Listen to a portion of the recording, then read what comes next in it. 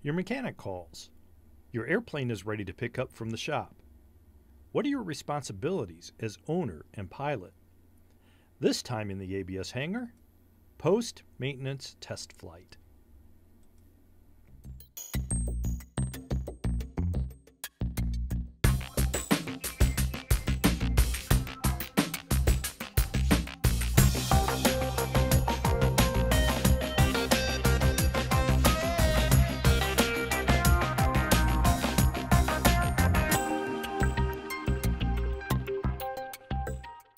As an aircraft owner or pilot picking up an airplane from the shop, you have many responsibilities.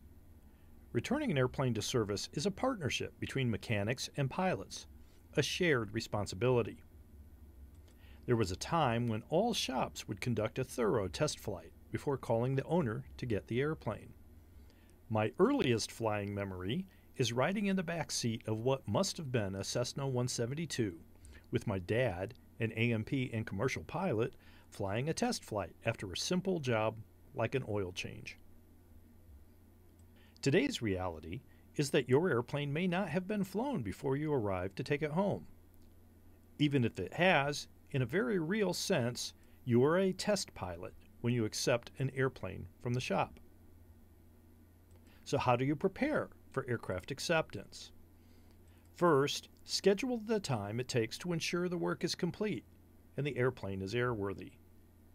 Plan on taking at least half a day, and not on a day you expect to take the airplane on a trip or you have anywhere else you need to be.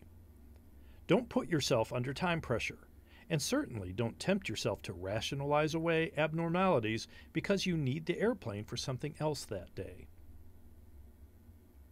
Pre-flight the airplane like you are taking an FAA check ride with an examiner evaluating your every move. But even before you inspect the airplane, start with the paperwork. FAR 43.9 describes the requirements to return an airplane to service after a maintenance event. There must be a logbook entry that includes a description of all work performed. The entry must include the date work was performed and, legibly, the name of the person who performed the work.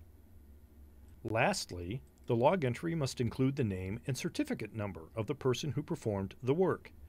This must be a certificated mechanic who performed the work or who personally inspected the work and determined it was done correctly, or in the case of approved owner-performed maintenance, the name, signature, and pilot certificate number of the aircraft owner. The signature and certificate number make up the approval for returning the aircraft to service, according to the FAA. If the airplane underwent a required inspection, such as an annual, the logbook must be endorsed with a certification statement with specific wording from the regulations. The entry must have the date of the inspection and the aircraft's total time in service. This is for items requiring repetitive inspection based on time in service, such as some airworthiness directives. Lastly, the logbook entry must contain the signature, certificate number, and kind of certificate that person holds. This will usually be an A&P or IA depending on the type of inspection, although in a few cases aircraft owners have been authorized to perform inspections required by an airworthiness directive. Again, the signature and certificate number are considered the approval for returning the aircraft to service. Part 43 of the Federal Air Regulations tells us who is authorized to perform maintenance on an aircraft. But Part 91 of the regulations makes the owner or operator primarily responsible for ensuring the airplane is maintained properly, including compliance with airworthiness directives per Part 39 regulations. FAR 91.3 makes the pilot in command the final authority as to the operation of the aircraft, and the pilot in command is responsible for determining whether the aircraft is in condition for safe flight. Since you will be flying the airplane, take the time needed to ensure the documentation is complete and properly endorsed for return to service before you fly. You cannot wait until after a test flight for the logbooks to be endorsed. And you can't accept the airplane if the mechanic tells you he'll send you a logbook sticker in the mail. For the airplane to be airworthy, you The owner or pilot in command must ensure the work is correctly and completely documented. With the logbooks complete, now check the paperwork associated with the airplane. In addition to the required documents, ensure all required placards are on the airplane, especially any new ones added during the maintenance event. Check that all required supplements are in the pilot's operating handbook, including any for equipment added during the shop visit. The POH and other required manuals need to be in the airplane. Any software updates that were part of the scope of work should be installed. This is common with modern panel instrumentation, navigators, and autopilots. And check that the navigational and other databases are current, or update them as required. Now, it's time to give the airplane that intensive pre-flight inspection we talked about earlier. Use the checklist. Inspect part of the airplane, the right wing for example, then refer to the checklist to ensure you did not miss anything on that part. Then move on to the next area. Between periodic glances at the checklist for verification, your eyes should be focused on the airplane, not your handbook. Pay special attention to looking for any fuel, oil, or brake fluid leaks in the engine compartment and underneath the airplane. And look especially closely at new modifications or where work has been performed during the shop visit. It helps to create a test plan for your acceptance flight so you don't forget anything when you get to the airplane. This is especially useful if you need to test a particular item. This is the flight test plan for when the engine was overhauled on the ABS Air Safety Foundation Bonanza. The installation shop had made the first flight, so the acceptance flight focused on gathering data and ensuring everything worked the way it did before the engine was removed for overhaul. Anytime work has been done in the engine compartment, begin your acceptance flight with a short engine run. Afterward, shut it down and take another look under the cowling and under the airplane for any signs of leaks. Also look for any sign the engine vibration has loosened or moved anything. Only after doing all these things are you ready to test fly the airplane. Staying close to the airport, preferably high above the traffic pattern within gliding distance of the runway, complete your test plan. Here are some do's and don'ts for test flying your airplane. Do conduct the flight in good visual conditions. Include essential crew only. Bring along the mechanic if you can, and if you need someone to manage data collection, that's fine.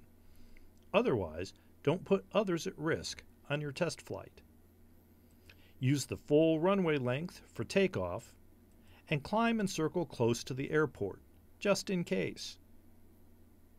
Monitor and record data carefully, but don't let it distract you from flying the airplane. And keep the flight as short as possible. No more than 20 to 30 minutes unless it takes more time to accomplish your test profile. If it will take much more time than that, split it into more than one test flight. You're close to the airport so you can land at the first sign of any anomaly. Otherwise, after 20 minutes to half an hour, land, shut down, and conduct another leak and vibration check. Doing this over the airport and coming back for a last check before leaving the area gives you the opportunity to discuss any discrepancies with the mechanic who did the work. Give the airplane one more good pre-flight inspection, then make the flight home a shakedown cruise on a good day in VMC, collecting more data as you go. Some things not to do on your acceptance flight include: don't conduct your test flight in instrument conditions, high winds, nighttime, or other challenging conditions. Don't conduct your first test flight on your way home. Don't miss the chance to review anything you find with a mechanic. And flying home, you'll be more likely to dismiss and defer any problems you might find. Even more importantly, don't begin a business or family trip from the maintenance facility. Take the time needed to make sure everything is right. Even circling above the airport, it's tempting to rationalize away discrepancies, especially if you've been without the airplane for a long time. So don't put yourself under the artificial stress of a time limit or a deadline to accept the airplane from the shop. Accepting an airplane after maintenance, inspection, repair, or modification is a team effort involving both the mechanic and the owner-pilot. For greatest success, plan and conduct a thorough post-maintenance test flight. There's much more to learn in the ABS Online Learning Center. Log in or become a member at bonanza.org. Don't miss another edition of the ABS Hangar. Subscribe to the American Bonanza Society YouTube channel.